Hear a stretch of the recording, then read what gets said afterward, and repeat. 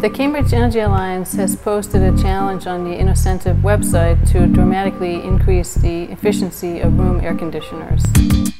In Cambridge, many people live in old homes that do not have central air and they rely on room air conditioners. So having a room air conditioner that's energy efficient is becoming more and more important. The fact that room air conditioning has such a big impact on peak electricity demand was seen by the Cambridge Energy Alliance as an opportunity for innovation. While it's only about 7% of the regional electricity demand, it has a very big impact on peak electricity demand. And that's the kind of thing that leads to construction of new power plants that typically are fueled by fossil fuels. Cambridge is located directly across the river from Boston, Massachusetts. It's a very dense urban city with a population of a little more than 100,000. And the Cambridge Energy Alliance mission is to drastically improve energy efficiency citywide.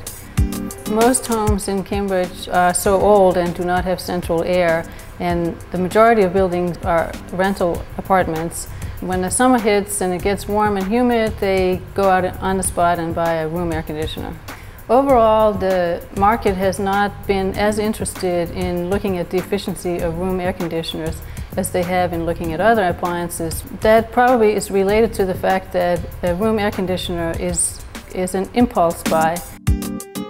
Well, the global impact of this innovation could be very significant. In the United States alone, there's more than 23 million room air conditioners. So if you improve the efficiency of one in the aggregate, it is very, very meaningful. Of course, an immediate and potentially dramatic effect could be that the cost of cooling your home would drop very significantly.